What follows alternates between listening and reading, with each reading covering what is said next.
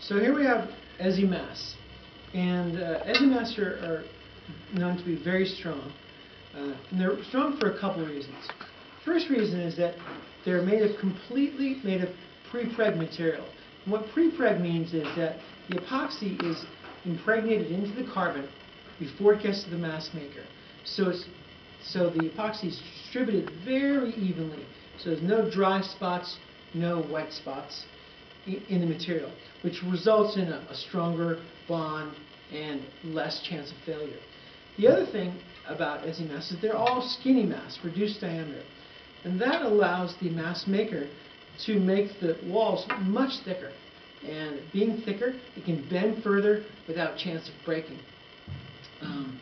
And it also is more resistant to denting. If I drop it on something, it's more resistant to denting, and that can be a point of failure. Now the third thing is that when they make these masts, they wrap the material around aluminum mandrel, and then they put a heat shrink tape over that, which when they throw it in a hot autoclave, and the aluminum mandrel wants to expand, the heat shrink tape wants to contract, squeezing those materials together during curing, which also results in a higher bond strength and much lower failure rate. And that's Ezzy Mast.